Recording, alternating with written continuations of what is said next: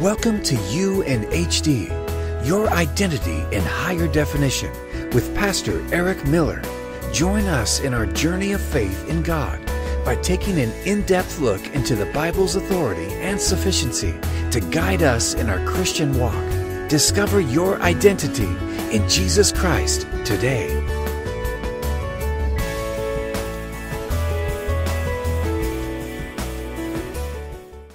Good evening, friends, family, those in Christ, and everyone else that may see this video. How are you?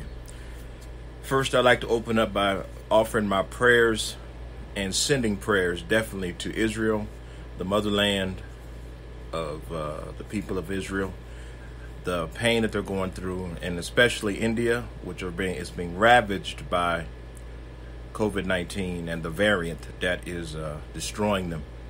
It is painful to know these things are true and existing, but it is a byproduct of what sin is. Today is very informal. I really don't have some said script, and I never really have a said script. I don't think that anything that comes from God is always going to come from these well-prepared, well-mannered, and convincing words, as you hear so many do say today. I'm not saying that those things aren't bad. You can script whatever you want, but I don't have persuasive words, and I don't think that it ever should be something I should ever give to you to try to sway your opinion or sway your thinking one way or another. It's either you will believe in God or you won't, because sharing Eric Miller doesn't do anything for anybody. My thoughts and my what I believe in a sense of in regards to opinions don't matter. But what God says about himself, because it comes from the Bible, does matter.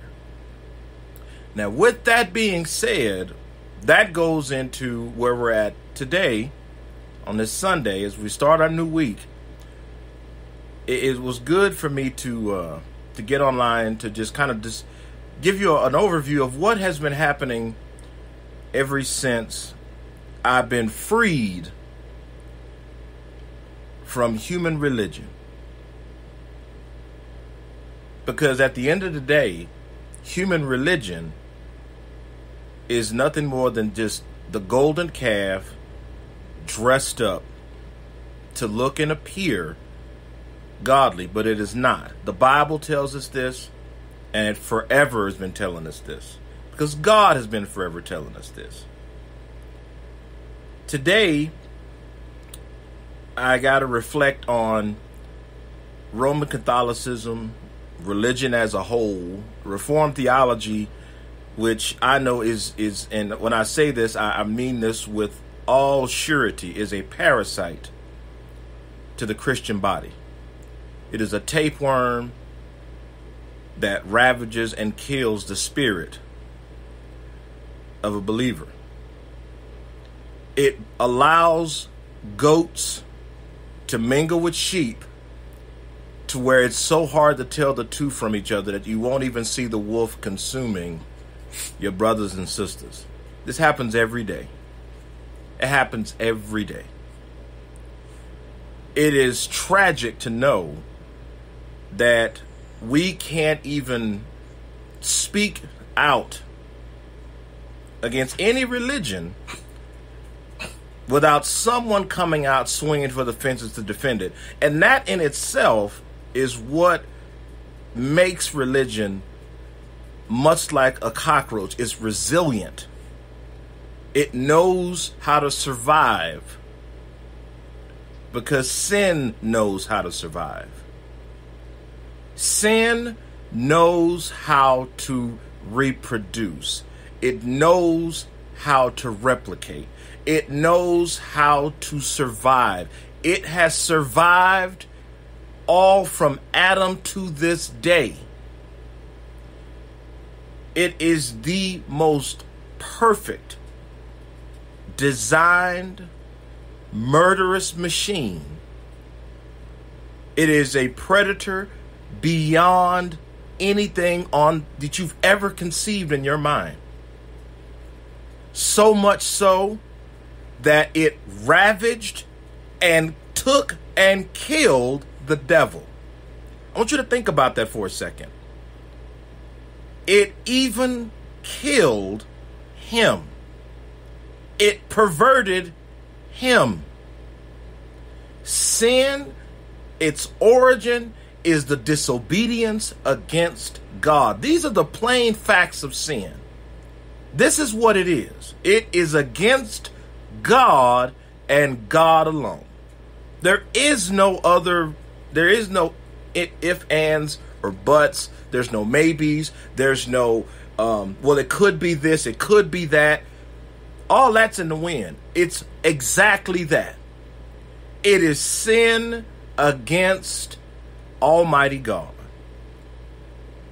And this week, there has been a prevailing theme, or last week, has been a prevailing theme of when I engage those in religion, mind you,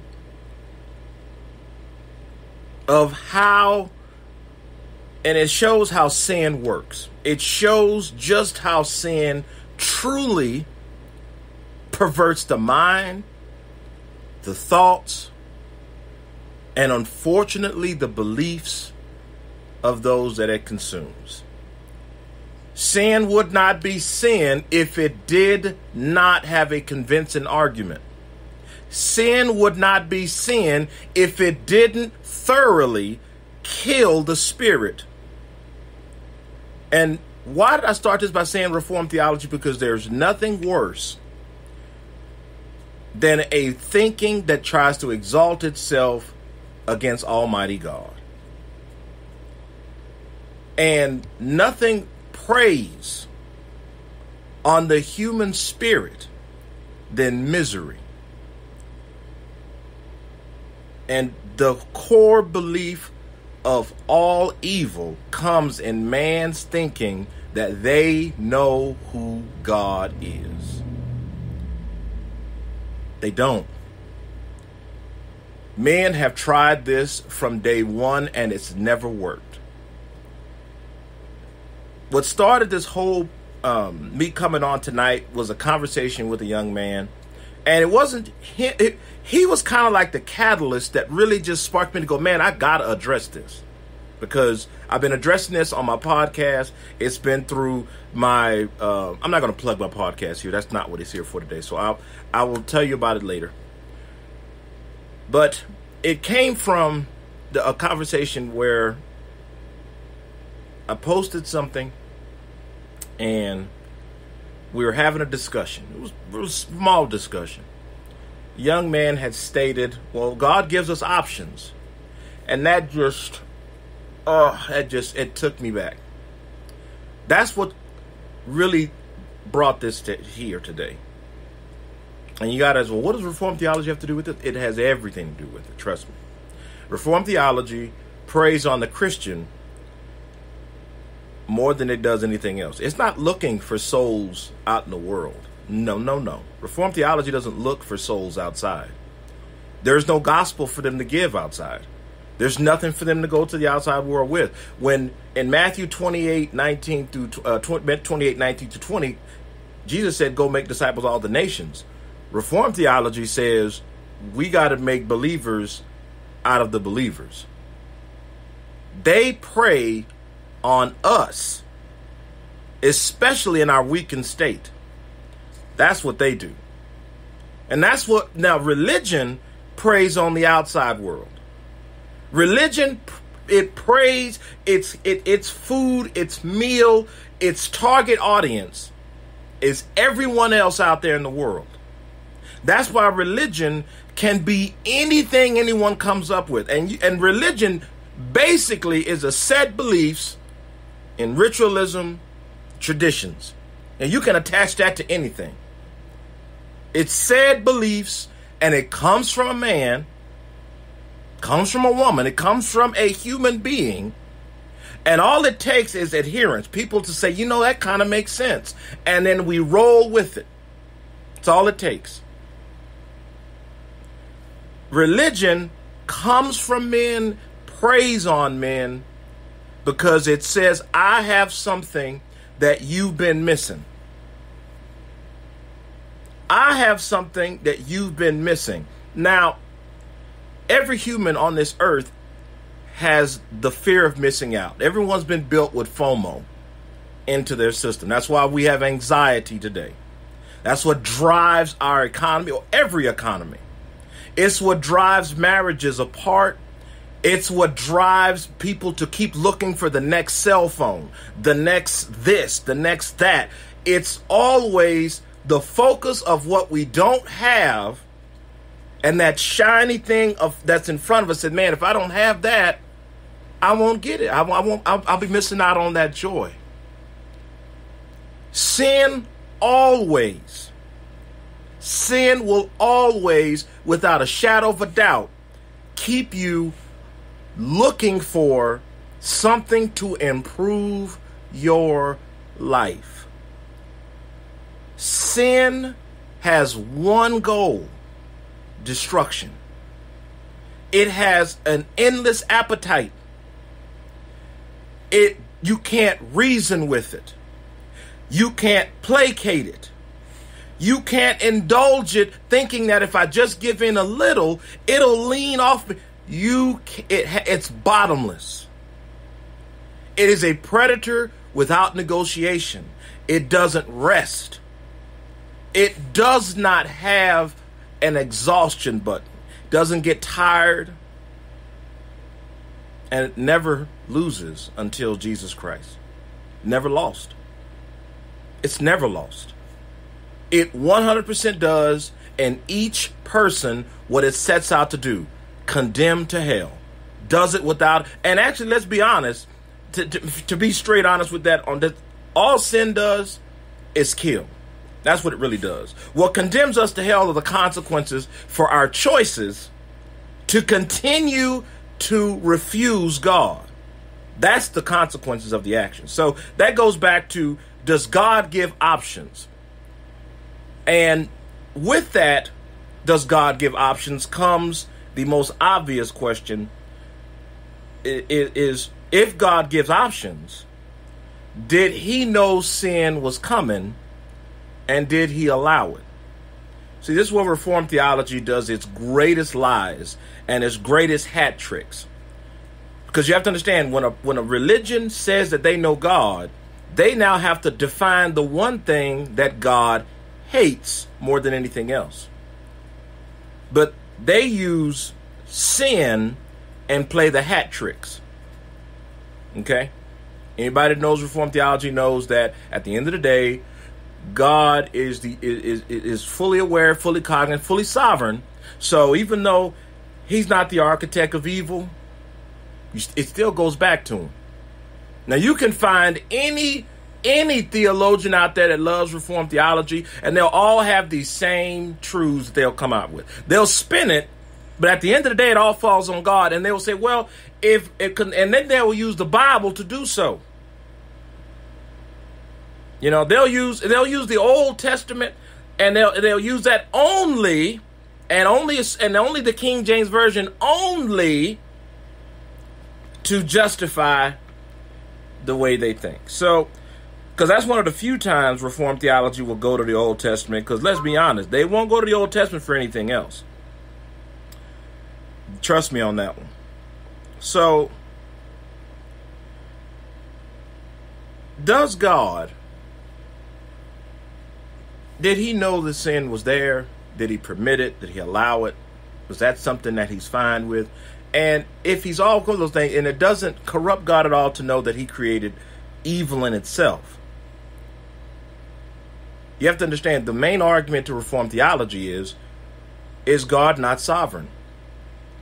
Sovereignty, that if God's not sovereign, God's sovereignty has never been in question.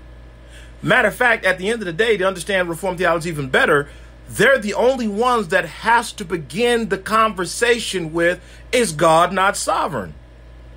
That's not ever a question, because a human being can't challenge God's sovereignty. That's the first thing we can understand, and that's the first thing that every human being on this earth gets at a fundamental level of who they are. They know. You have scientists that have gone out of their way with theories to try their best to tell this is where life came from. This is how life evolved. Everyone tries. God's sovereignty is never in question. Never. Never could be, never can be. And the fact that they argue from that point is how they try to steer the narrative. Because if you control the narrative, you control the outcome. You know who's been doing that since day one? Well, not day one, but we can see that with the devil himself. That's what I was going to. As you saw my eyes look down, we're going to the Bible. Because without the Bible, this whole conversation means nothing. We've got to go to the handy, beautiful word of the Lord, because with him, everything is beautiful. So let's now examine the beautiful word of the Lord. Now the serpent was more crafty than any beast of the field which the Lord God had made. And he said to the woman, Indeed. Let's examine that for a second. Indeed. Yeah, I understand. Okay? A path. I understand. I get it. Indeed, God has said. So think about this. Satan is confirming.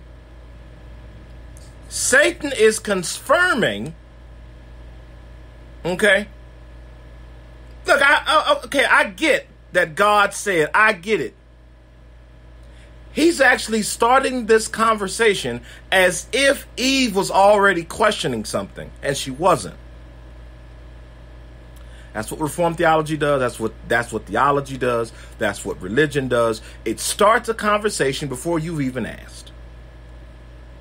And that's controlling the narrative. He started the situation by controlling the narrative by already assuming, he's basically making the assumption to her, to Eve, that there's a conversation that's been had, or he's saying, hey, look, Eve, I get that you heard this. It's amazing how Satan works. It's amazing how people try to think he can be out-thought of. They think we can figure Satan out. We think we can reason with him. We think we can contest against him. You got people saying, if Satan comes knocking at the door, you can rebuke if Satan comes knocking at your door, you better send Jesus. Because if you don't, you're going to have this same conversation that Eve's having. So listen to this. And the woman said listen to this. Indeed, has God said you shall not eat from any tree of the garden? The woman said to the serpent, from the fruit of the trees of the garden we may eat, but from the fruit of the tree which is in the middle of the garden, God said you shall not eat it or touch it, or you will die. Now, here's the amazing part of this conversation. Eve bought into the narrative. Isn't that amazing? Satan started out with, indeed, did God say? And she said, well, he did say. Control the narrative, you control the conversation. That's how religion works. That's how Reformed theology works. That's how all evil things work. Control the narrative, you control everything. Now listen to this. Verse 4, the serpent said to the woman, you surely will not die. For God knows that in the day you eat from it, your eyes will be opened, and you will be like God, knowing good and evil. Now there's the fear of missing out. The one thing that drives humanity to the grave. The fear of missing out. The trigger of emotion. You have to understand how emotions are triggered. You got to have a foundation of something that the fear of losing it or experiencing it is there. Okay? Got to be there. You will be like God. Eve, if you just eat that fruit, God knows that if you eat it, you'll be like him. You'll know good and evil. You will know what God knows. God knows this. And you're not going to die, because with this knowledge comes power. You will not die. You can't. Look, God said that, but he's not going to do it. Because you're not going to die if you eat it. He transformed and switched the narrative to where it went from being a command to now it's an option. See, again, all it started with, God doesn't give options. He gives commands. There is no option in that. He didn't say either you do it, and then you have this over here that you can do, and maybe that over there, and then leave it be. God tells you what you must do, and you will do it.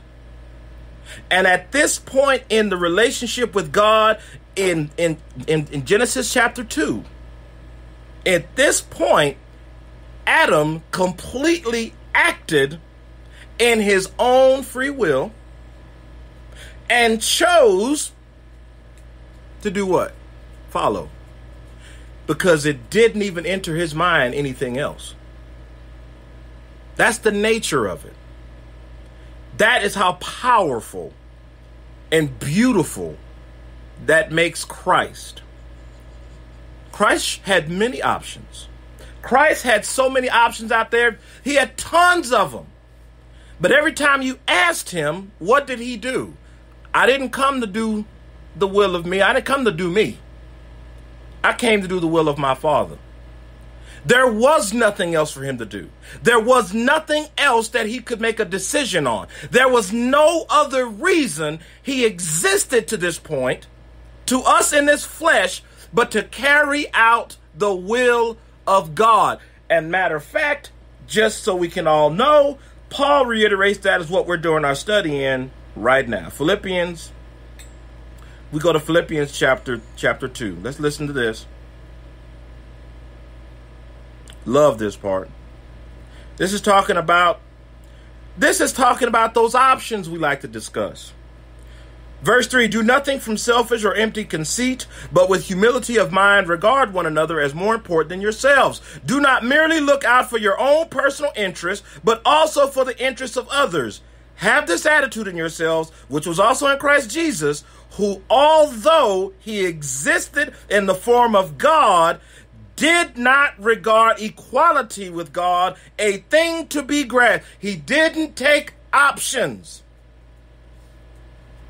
Did he not?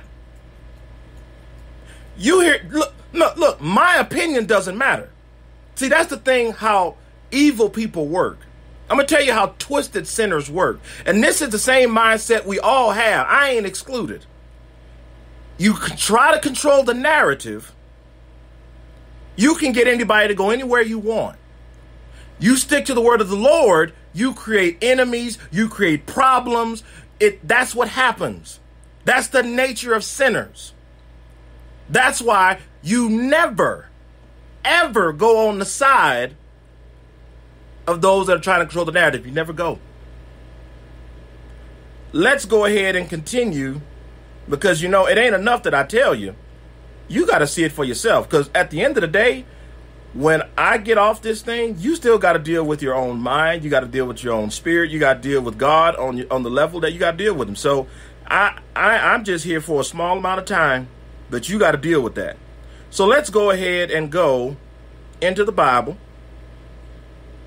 and let's go to let's use our favorite. My favorite, the CSB. Love the CSB. Let's go ahead and go to a very famous verse. Let's go to Matthew chapter 4. I think that's a perfect place to go. Let's go to Matthew chapter 4. And we're going to show you again, Satan offered the same thing to Christ as he did Eve. He tried to give him options. That's a favorite thing.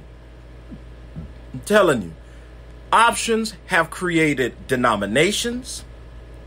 Options have created every offspring of human belief out there to where we now live in a time where it says, well, that's my truth, and whatever your truth is true to you, and what truths to me is true to me, and the Bible cannot be involved, because guess what? That truth is always the same. It can't be changed. There's no options on the Bible. Either you believe it or you don't. You can't believe it in partial, because that's not believing the Bible. Either you believe it or you don't. That's it. That's all there is. But much like Satan did, he gets you to think, well, guess what? You're thinking, guess what? You can read the Bible and interpret it just as good, if not better, than someone else. Go ahead and put your beliefs and overlay them over the Bible, and now go out and tell people what you think about what's going on. Because remember, God, you know good and evil now. There's no excuse. You got power that Satan promised.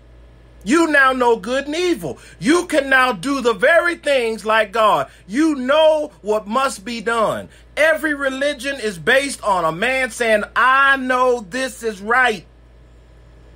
Every religion, every belief structure, or lack thereof, even the atheist will say the same thing a religious man will say, I know I'm right. That's how it works. Because that man has options. He does. Because sin opens the door for every option out there. Because there's no limit. Everybody can create whatever you want. On TikTok right now, Christianity, the Christian posts on there is like one tag is like 1.3 billion, right? If you look on TikTok, you want to know what is in like the 15.4 billion. I'm talking about like 7 billion. What those tags are? Manifestation. You can create your reality. You can create your reality. Think about that for a second. It's outnumbering Christian truth. Witchcraft is outnumbering Christian truth. That's options. There are witches right now that follow me, that subscribe to my podcast, that listen, and every day and every week they're listening, and I get email. They say we are Christians. Can't make this up. Well, we just believe this as well. They got options. Well, let's see how Christ acted on options. Let's go to Matthew 4, like I said, because this is where Jesus was tempted. Then Jesus was led by the Spirit into the wilderness to be tempted by the devil. What do you think he was being tempted with? Options. Of course. Because he knew no sin. He was born without it, which means he had to act outside of God's will. He had to do what Adam was commanded. He has to do what Adam was commanded to do, which is what? Obey. He had to obey. And Satan, his job is to say, well, hold on now. There's options, baby. You can still obey, but now you can do this as well. There's got to be some room. Listen to this. Here's Satan. And the tempter came and said to him, verse 3, if you are the Son of God, command that these stones become bread. Think about that. Flex your might. Look, do it. Command these. Look, turn them right there. Look, you can do it. That does not change your role of what you are to be the Savior. That does not change what you're going to do as the God man. You still can do all the things that's coming, but just do this. Prove to me, flex that spiritual might. What does Jesus say? It is written, man shall not live on bread alone, but on every word that proceeds out of the mouth of God. Did Jesus have an option? Not in his mind. Even at his weakened state, he knew what? I'm relying on the truth of God. How do we know that? Remember, it ain't good to just hear me read something and then I answer with that. No. Let's let Paul continue from Philippians chapter 2. Listen to this, because we finished. Listen to this. Had the same attitude in yourselves, which was in Christ Jesus, who, although he existed in the form of God, did not regard equality with God a thing to be grasped, the very thing that Satan offered him. Just as God commanded, he said, look, now he knew Jesus was God. Don't let nobody tell you different. If you are, he said, command those stones. He didn't say make them.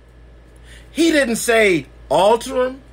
He didn't say snap a finger. He said, command that stone to become bread. Satan knew who he was without a shadow of a doubt. And what did Jesus do? Did not regard being God as something to be grasped. He didn't have an option. He didn't take the option. He didn't take the bait. And we know more because listen to this. Although he existed in the form of God,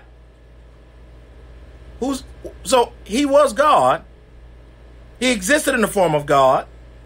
But what did he do? He emptied himself, taking the form of a bondservant and being made in the likeness of men.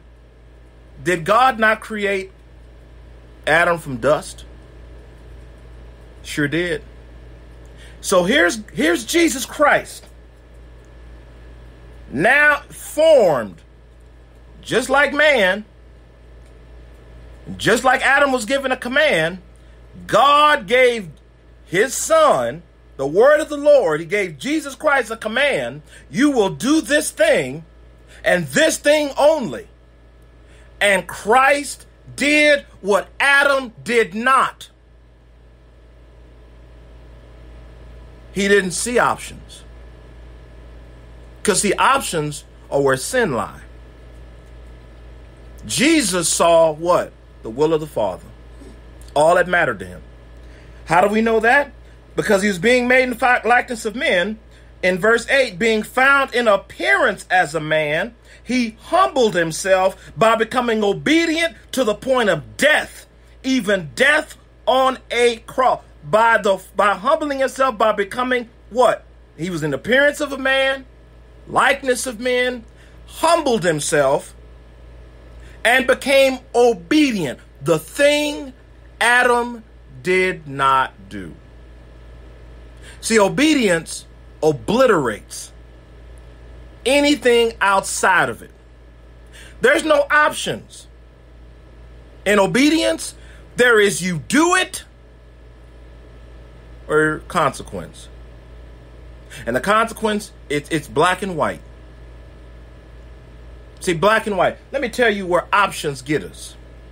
Let me give you a broad understanding of what options is. Everybody shopped in a everyone shops in a department store, grocery store, you name it, right?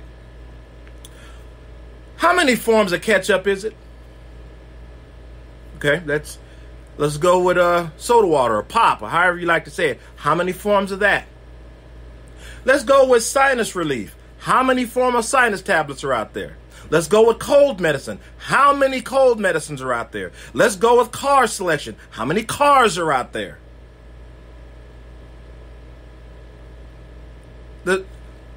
Who's the right carrier? Is it AT&T? Is it Verizon? What the right cell phone? Is it Apple? Is it going to be Samsung? It's going to be whose pancakes are the best? Options are everywhere. And you know the one thing that with options comes one truth that no one likes to talk about? Which one's right? Which one of those is true? Well, then the options now have to go down to the person. Now the person has to make a decision on what's right for them. So now they're exercising that option, and they're saying, well, I like Heinz because it just tastes better to me.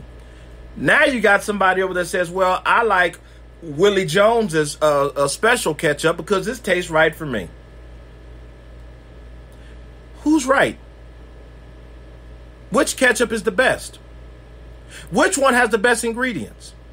Which one? Now you could put you. Now we can go. I'm not trying to trivialize this, but it really is. This is religion as a whole. This is what options give you. This all sparked from Satan saying what? Indeed, God gave you a command, but hey, he knows that he gave you that command, but you don't have to necessarily listen. Hey, you're not going to die if you make a different choice. You're not. If anything, you want to understand the one thing that Satan definitely gave us that human beings use every day? Theology. Personal belief. He gave us personal belief. He gave us the ability to say if one guy buys Heinz and 30 guys buy Heinz and 50 buy Heinz and the company buys spots at the Super Bowl and the commercials and they get your celebrity to endorse it, and now Heinz 57 is now merging with Apple because now you can reorder Heinz by pushing an app, and now all of a sudden you got influence. And now people can say, well, and now with that comes also the intellectuals. And I'm just using this as an example. But you got intellectuals now that can argue the point of, well, Heinz technically made the actual formula. So if there's anybody that knows how to make it, it would be them. And they use the original ingredients and they own the original fields and they can scientifically give you all the benefits of it. But are they right? Well, what are they basing all this information on? Options. Information that can reiterate and reinforce their belief, thinking that, they're impassioned. They believe that this is right. They 100% believe that this is the truth. And from that comes the next phase of the sin, bigotry. And bigotry is not against skin. That is the famous easy way to go. Oh, he's a bigot and he did that and the third. Look, I tell you right now, bigotry, you want to talk about skin relations, you want to talk about anything like that. Let me tell you, the weakest, most mentally fragile person you'll ever meet in your life is the bigot. The one that regards skin and flesh as important. You run across that individual, you run across someone that is so mentally fragile, they fall for the most ignorant schemes out there, these fools will fall for it. Because you got to remember, that's the basis of all evil comes from, is my skin is superior. Well, but it also goes back down to exactly also of what? Their beliefs. Their beliefs. Their beliefs is that they believe 100% that they're right. They believe that they are correct on everything. Listen to this. This is bigotry. Obstinate or unreasonable attachment to a belief, opinion, or faction. Wow. Now, if you want to drill into it more, in particular, it is a prejudice against a person or people on the basis of their membership of a particular group. Bigotry does not mean just skin. Bigotry comes in the form of who your family is, what church you belong to, what political party you reside with and stand with, what country you live in. How many people you heard like America's the best country in the world? And you go to China, they say my country's best in the world. You go to Russia, my country, and they truly believe all. You will not convince them otherwise. I believe all black people are stupid. I believe all white people are stupid. You name it. Guess what? Does religion not? Religion is obstinate and an unreasonable attachment to believe that a human mortal sinner can speak for God, can tell God how he works. I want you to think about that. That's why this title makes sense. Any religion that gets up, any theology that gets up, any man that gets up and tells us that they know that God has said a certain thing, and my response is, show me in the Bible, and they only can give me their opinions, they can only give me their thoughts. I don't care about your thoughts. I don't care about your opinions. I don't care about my opinions. I care what does the word of the Lord say. Let's go back to our Bible. You know this was going to happen. If y'all know me for any length of time, you know we got to go to the Bible. What did he say in Matthew 4? Let's go back there. What did he say in Matthew 4? For it is written, man shall not live on bread alone, but on every word that proceeds out of the mouth of God. And the tempter, verse 3, and the tempter said to him, if you are the Son of God, if, control the narrative. If means he already knows what's going on, but he needs you to prove it. If you are the Son of God. He's questioning, he's trying to get Christ to question. Or just answer in a way that if you answer on the narrative, religion will come out a victor 99% of the time. Because you can't argue from a narrative that somebody else has already set up. You setting up to fail. I'm telling you. The devil is better skilled at dealing with you. Because remember, he was the first to fall. You came second. And not only did you come second, you came with something that he hates. You were built and given something that he never has. That's a soul. You've been given something that the angels in heaven don't have. You've been given something that nothing in this reality has. To the most evil, corrupt man or woman you know, to the mother or grandmother or wife that you love or husband that you love, you have a soul. You have something that will live and will outlive your flesh. That's amazing. But where it ends up is the consequence of thinking you have options. It's obedience or the consequence. God sets the tone. God sets the rules. God set the law. God set the sacrifice. God set the reconciliation. There's no negotiation in this. There's no reasoning on this.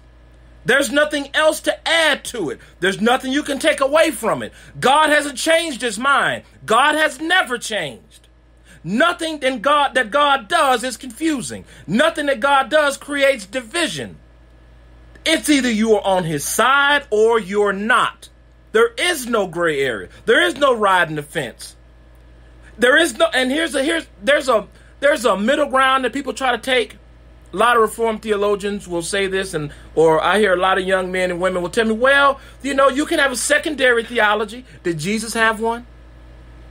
No. Did Paul have one? Well, no. Did Paul, because, as most theologians and most religions will love, they love Paul. But they only love Paul only when they can take him out of context. Because if you keep Paul in context, the theology won't hold. How do we know that? Because listen to Paul. In Philippians chapter 3, that's where I'm at right now in the Bible study. Philippians chapter 3. Finally, my brethren, rejoice in the Lord. To write the same things again is no trouble for me, and it is a safeguard to you. The word itself in the Greek is like asphalt. That's where we get the word asphalt, a foundation. It is a safety net. It is something foundationally strong that I send this epistle to you and that you read it, and it's no problem. Paul said, I'll write this as many times as it takes. It's no problem for me. It's just ink, it's just paper, and it's just Epaphroditus running back and forth, deliver it. It ain't no big deal. Pamphlets don't mind. The runners of Christ don't mind. The mail service was happening right here. There's no issue with Paul saying, I got no problem doing this because it's going to safeguard you. What against? Listen to this. Beware of the dogs. Jesus called the religious men, the Pharisees, those that like to teach man precepts, man traditions, man's philosophy. That's what man does. God called them dogs. Everyone loves their little dog. They love that cute little Pomeranian. They love their pit bull. The guy's great. You forget dogs are scavengers. They take enjoyment in rolling in dead things. They will vomit no matter what they ate, no matter how disgusting or impure or gross and vile smelling, they will go back and consume it again. That's dogs. Remember, scavengers. He's telling you the lowest possible denomination of a person. Dogs. These that eat on carcasses. These that will prey on the weak.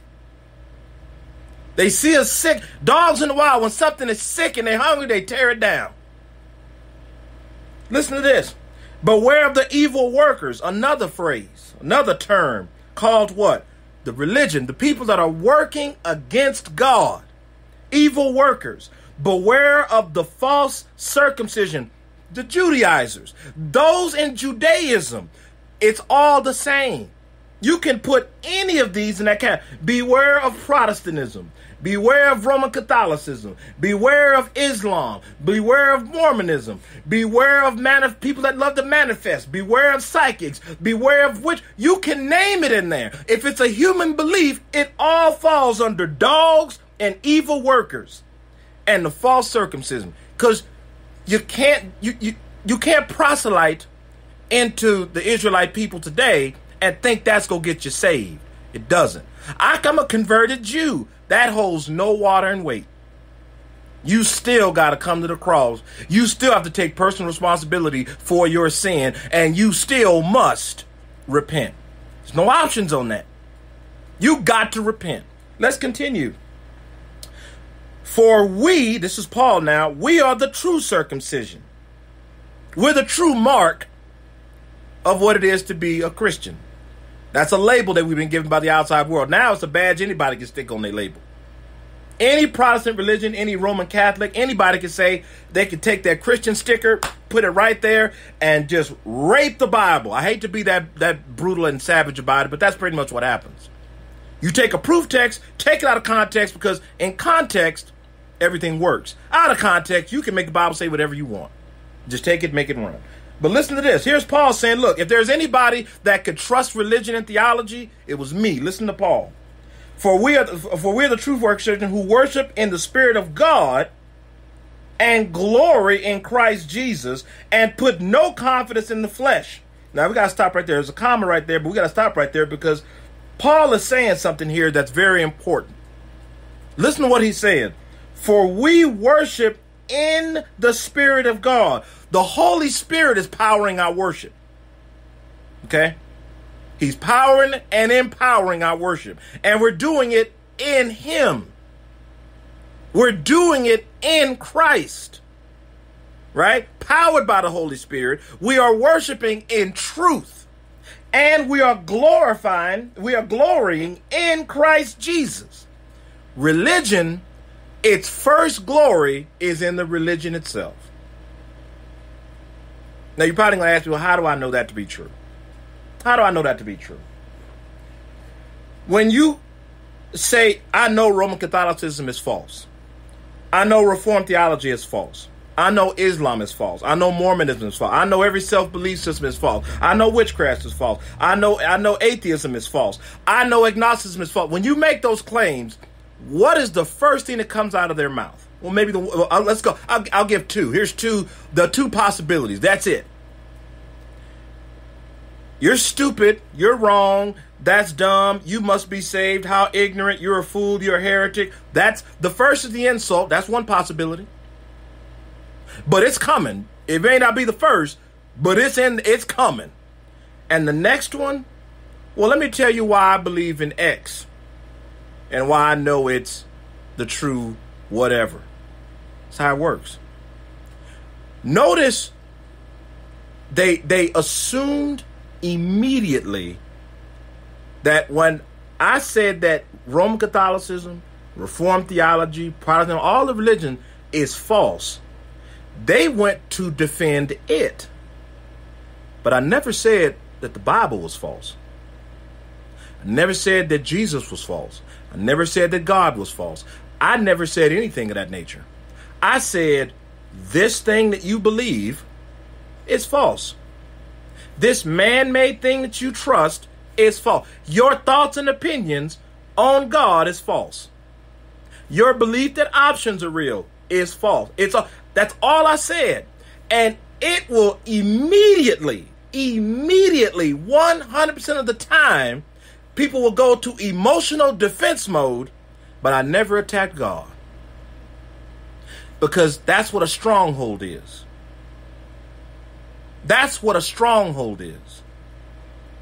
See, a stronghold is what? The mental framework. How and what you've built your life on. It's how you think. It's your belief structure. It's all that you have done to create this argument. And inside that argument is you. Okay? You've created this foundation, if you will, this stronghold, this ability to now defend what's on the inside and say that this is true. You have all the archers you need. You have all the knights that you need, and all of them are different arguments. Inside, there's a narrative that you will throw. That's the banner that you throw up. It's all of those things. And what does the word of the Lord say about strongholds? What do we know about strongholds? Well, we know that strongholds are what? Let's go to the Bible and let's go to stronghold. 2 Corinthians chapter 10. Now I, Paul, myself appeal to you by the meekness and gentleness of Christ. Paul not appealing by what? He didn't say I come to appeal to you by my sensibilities, my intellect. I didn't come to you with I came to you with what? I appeal to you by the meekness and gentleness of Christ. I who am humble among you in person, but bold toward you when absent, I beg you that when I am present, I will not need to be bold with confidence, by which I plan to challenge certain people who think we are living according to the flesh. Here we go. We're supposed to be living according to religion, belief structure. Paul's got to come and lay some wood down. But listen to this.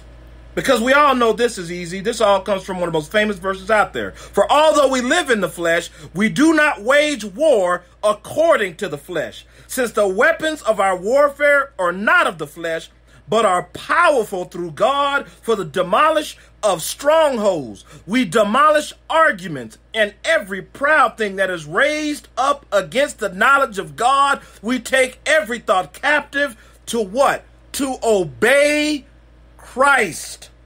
And we are ready to punish any disobedience once your obedience is complete. Did you notice?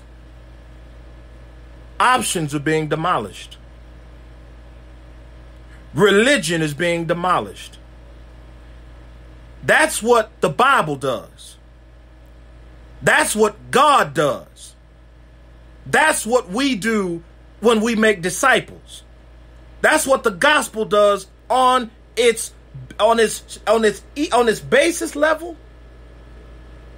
It does that to understand why we must obey, why we must repent. It teaches about who Jesus is, who God is, why Jesus died for our sins, why that faith in Jesus will get us saved, will spare us from hell, and why that though the road is narrow that leads to righteousness, that road is still wide enough for one person at a time. There's nobody restricted. There's no restrictions. There's nobody telling you can't repent. There's people are telling you you have options. You can repent later in life. You can repent tomorrow. Just wait till tomorrow. You got things to do today. The devil loves to tell you, you got options, man. You know, if you just stick with this religion, God, you hear this all the time, God knows your heart. He just knows that you're just serving him. And that doesn't sound like God at all, because that's not in the Bible. Because here's Paul saying the very thing the Bible says. And we're ready to punish any disobedience. He didn't say, well, since you were in that other thinking, it's okay. You know, we'll let you back. No.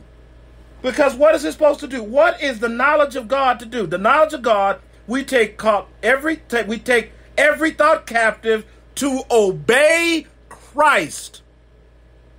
Obey. Obey. Notice, not options. Obey. There is no option. There is obedience, and then there's the punishment of disobedience. Cause and reaction. That's it. That's all you got. Religion has always tried to speak for God, and here's God telling them, you know what? There's some people in here trying to say we're living according to there are people out there in this world that are thinking, and God bless them, I weep for them. They really believe that somehow their belief structure helps them. There is no belief structure that a man has that can help him. It's either by faith or nothing. You either believe Christ totally and rely on nothing else, or everything else is on your shoulders, and you will go to hell just as fast as everyone else was that didn't repent and thought that their way to get to God is through this said religion, this said thinking pattern. When Christ died on that cross, and let's be honest, he wasn't killed. Christ laid his life down, and he picked it right back up, just as John 10 said God says. That's exactly what the Lord says. I challenge you, go read John 10. Beautiful. Talks about religion again. Talks about how men will try to come in and steal the sheep. You got to remember, the whole point of religion is to replace the truth of God. It's to try to superimpose their thinking with God. Judaism been trying it since the golden calf. It's been introduced since Genesis, but it's been going on since the golden calf, and it's been going on ever since. Humanity has a way to take something of God and pervert it. That's why obedience is the only way to God. That's it. Obey Christ. Obey God. That is it. There is no room for nothing else. Anybody in any theology, in any religion, in any belief structure, doesn't matter if it's Christian related or not, all you do have to ask them is, what does the Bible say about that? Show me in the Bible that what you're believing is true. And they will go out of their way to not go to it. You want to know why? Because they know it's a lie. Their stronghold is why they feel so strong about it. To where they feel so strong about it that if they even dare go to the Bible, they have to take it out of context in order to make it work. Can you imagine the kind of evildoer that takes? Can you imagine what kind of compromised soul that takes? Can you imagine a person that's so desperate to want to be righteous, to want to believe that Christ Jesus is the only way, that much like Judas, they didn't trust what was in front of them. So they went another route. And let me tell you, all of us has been there. There is a small few that is in every religion. There's a small few, and I mean a minuscule amount, that truly know what they're doing is wrong. But they're too afraid to do anything different. The rest is the mob. Religion is the highest form of mob rules. Let me tell you something. Call any religion out as false, and the second thing will happen, I told you, or the first thing will happen, you're going to get insulted. It's just going to happen because you're attacking a stronghold. and you're attacking it with something that they are fully aware of, but they have no interest in talking about it. They don't want to deal with it. You see, the whole point of options is if you can believe that you have options, then there is no punishment to the disobedience. Because you can always say, well, God knows my heart. I know, I can't find it in the Bible. I can't back it up in the Bible, but I believe it's true. So does everybody in religion, or lack thereof, believe that they're right. But you see, I close out with this. But see, you can't lie about God.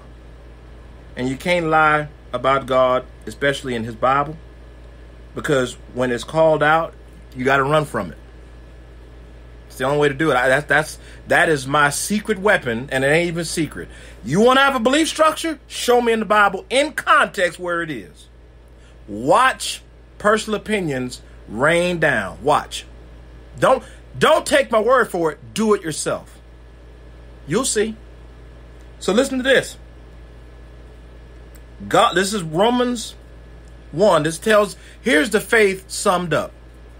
For I'm not ashamed of the gospel, because it is the power of God for salvation to everyone who believes, first to the Jew and also to the Greek. For it is the righteousness of God is revealed from faith to faith, just as it is written, the righteous will live by faith. If there was ever a time for God to confirm religion, it would have been here, and he didn't. Never has. Because here's what every religious man, or lack thereof, know. For God's wrath is revealed from heaven against all godlessness and unrighteousness of people who by their unrighteousness suppress the truth. All religion has to suppress the truth. Atheism has gone out of its way to try. If it's not by faith, then it is by suppression of the truth is what you're going to be working against. It's just that simple. Guys, you got to understand. God knows it is scary to just let go of everything man-made that talks about God and just have faith alone. It's scary. It's frightening. It is. I get it. Joshua got it. You want to go to Joshua 1? What does he say? Have good courage. He knows it's going to be tough. He knows it's going to be rough. He knows you're going to get attacked. He knows the mob is going to come for you. He knows that you will be called names. He knows that your friends will turn against you. Your family will turn against you. You'll get out of your church. Your church will turn their back on you. You'll be ridiculed. You'll be called every name in the book. And Christ was called them all. There ain't no mocking that you'll receive that Christ didn't receive tenfold. But when you stand on him alone, nothing else contrived by human hands, you will have a freedom, you will know obedience, and you will know a peace and war that you will never have ever experienced in your life. You will have a foundation that you can know, not feel, but you will know is immovable. And let me tell you something. When you live in that space, when you live in the shadow of the cross, when you are relying on God to be the mountain, your refuge, you will know true persecution, the one the Bible talks about, because you'll be the guy that other religions are saying, that heathen, that heretic, he's no good. They'll be agreeing with their own enemies. All the houses of Satan, which is your religions, your belief structures, all those things that exalt itself, all those strongholds, will aim all their weapons toward you. Because you're not standing with the crowd anymore, are you? No, You standing with God. And with God means there's no other room for anything else. So the conversation, they can't spin a narrative to you no more, guys. There's no narrative anymore. There's no way they can spin you. There's no way they can trap you. There's no way they can get around the truth of God. They can't. The only thing that's left is attack and persecution. That's it. If you're in a religion today, if you're in a belief structure today, you are not being persecuted. By God's sake, I guarantee you're not. Let me tell you how beautiful the truth is, and let me tell you how it reacts. Atheists, agnostics, those that don't believe, when they attack and say, religion sucks, that's aimed at the religion. You haven't talked about God at all. Because, see, humanity knows a lie when they hear it. And every time you try to peddle religion to a person, they know it's a lie and they're gonna stand against it. And they're going to bring their own stronghold. But when it comes to God, when it comes to the Bible, and you stand on just that, the conversation is very different.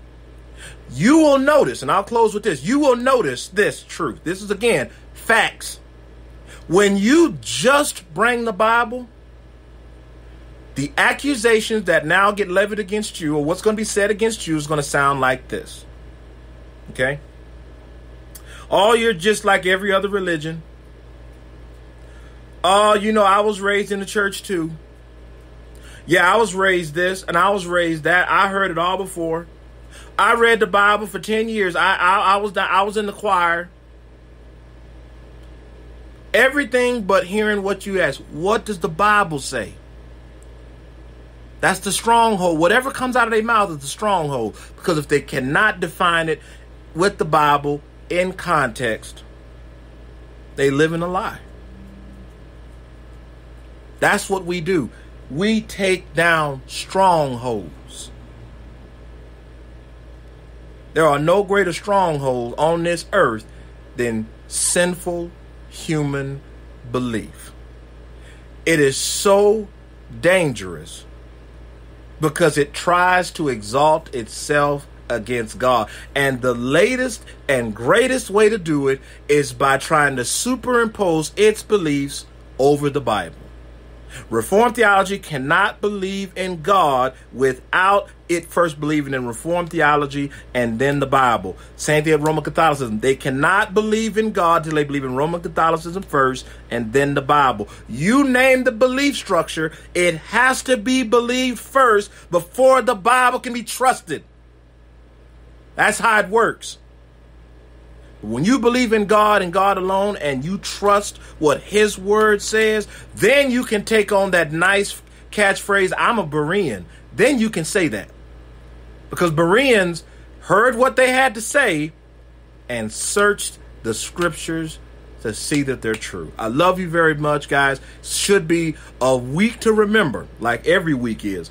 Go out, serve the Lord, abandon the religions, stick with God, and if you're scared, good. That's a good place to be because God will give you power and strength in the Holy Spirit. Trust in Jesus and him alone. And if you don't know Christ, I promise you, as God is my witness, there is a true believer. My brother and sister is not that far from you. And I guarantee he's not in a religion and she's not either. I love you very much. See me every Wednesday. I'll probably be migrating to Instagram on Wednesdays for my Bible studies. We're in Philippians right now. It's on my podcast. I said I'd plug it at the end. It's on my podcast. It's on my YouTube channel. I don't even try to grow my YouTube channel. It's my YouTube channel is just a deposit where I send my stuff because that's just what I do. It's just a backup system. I don't use it for anything else, but if you want to see videos of it, absolutely it's there. But my podcast is that's where all of my love goes into because it's just, I love it. I've been with them for a while. iHeartRadio has been such a massive supporter. I don't even know why they still do what they do, but I love it. I want to thank everybody who prays for this ministry, that helped this ministry go forward.